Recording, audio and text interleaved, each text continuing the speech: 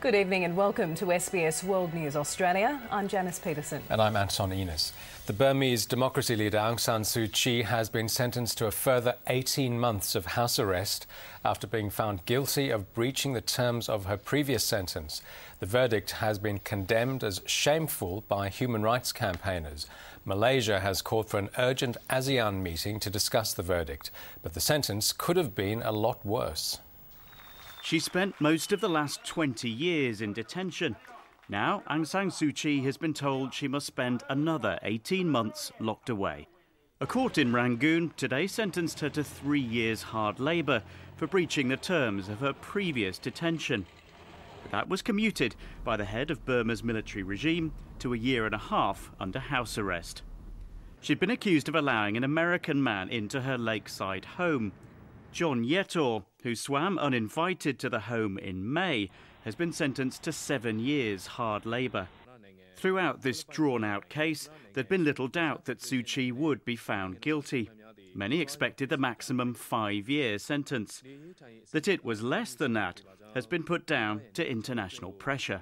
China and Russia has been behind the scene, playing the role as to suggest the Burmese leaders to reconsider, think twice before they pass on the whatever sentence it might be. Human rights campaigners say the Burmese military simply wants Suu Kyi out of the way for next year's planned elections.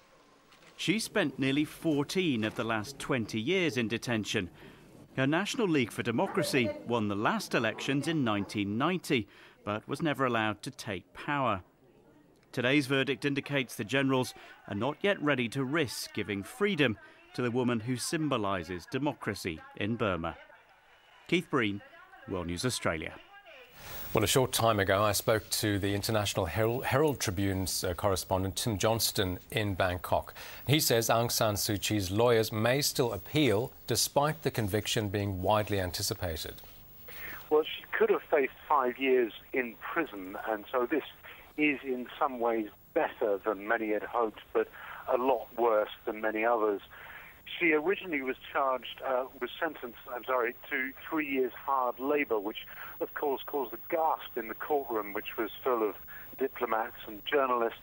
But then one of the ministers came in and said that the regime, out of the goodness of their heart, had decided to commute that 3-year hard labour sentence to 1.5 years in house arrest back in her villa on University Avenue in Rangoon. Now, this will, most importantly, I think, make sure that she is out of circulation before next year's election. And that certainly is what most of the analysts that I've been speaking to believe is the true reason behind both the case and the sentence. She is, despite having spent 14 of the last 19 years under house arrest, still the most formidable opponent of the Burmese junta, and I think this shows that they're still very frightened of her. So, Tim, if the generals are sending a signal about next year's election, how are Aung San Suu Kyi's supporters likely to react? Well, there's a great deal of nervousness in Rangoon. There were 2,000 security guards surrounding Insane Prison where the court was sitting this morning. I think they are worried that the supporters will rally, but I think probably that they've done so much damage to the opposition, it's going to be very difficult for them to get some sort of critical mass. Now, the opposition overseas, I think, is a different matter. They are already mobilizing. They're extremely angry. They are putting up a petition to the UN working groups on arbitrary detention. They are petitioning their governments, particularly strong Burmese lobby, of course, in Britain, very strong, in Australia also, in America. They are all mobilizing to try and get their governments to do something about this. But as we've seen, there is a very limited amount of pressure that the governments can put on the Burmese authorities. They put on as much pressure as they could before this verdict, had very little effect.